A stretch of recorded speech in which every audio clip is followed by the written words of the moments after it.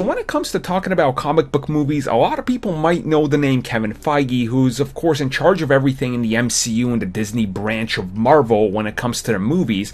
But they might not realize that his, passion with this and involvement with Spider-Man goes all the way back to the Sam Raimi stuff. That's actually where he got his first start and, spun off Marvel Studios from that. So he has a deep connection with a lot of stuff that's happened. And you can see a lot of what's happening in Spider-Man Homecoming kind of mirrors and parallels what happens in the Sam Raimi movies because of that.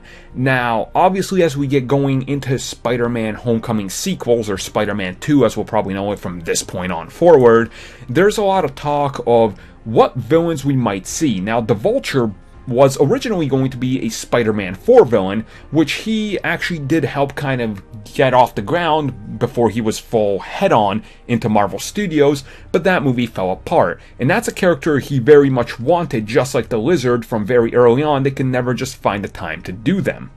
So recently, when he was asked about the idea of using villains, older villains, new villains we haven't seen in the MCU, this is actually what he had to say, and I quote, "Spidey has an amazing rogues gallery.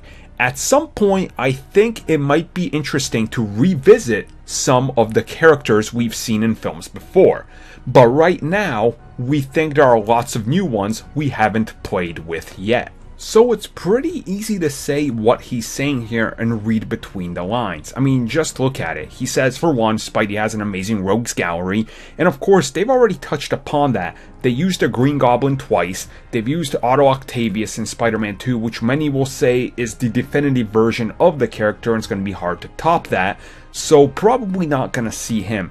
But when you think about Spider-Man, there's always that one interesting factor you have to kind of touch upon, and that's his spider bite. And eventually, it's probably all going to actually end up leading to Norman Osborn. And I would say you're probably going to get that character sometime down the road. Maybe not till the third or fourth movie, but it definitely sounds like they're going to eventually cover that, when enough time has passed. But for now, for the next few movies, 2 movies, maybe 3 movies, if there's a crossover that he's jumping into and another Spidey villain appears there, we're probably going to get all new characters, Hobgoblin may be a choice, I don't know, Kraven is probably a given. I would love to see Chameleon, but Chameleon has already kind of been done on Agents of S.H.I.E.L.D. with the face mask, so that's kind of redundant and pointless. Mysterio, please Mysterio, and I would actually love to see Sandman again. Maybe Hydro Man, yeah, do Hydro Man, that'd be cool. Alright, you guys let me know what you want. And not the Jackal. Don't say the Jackal.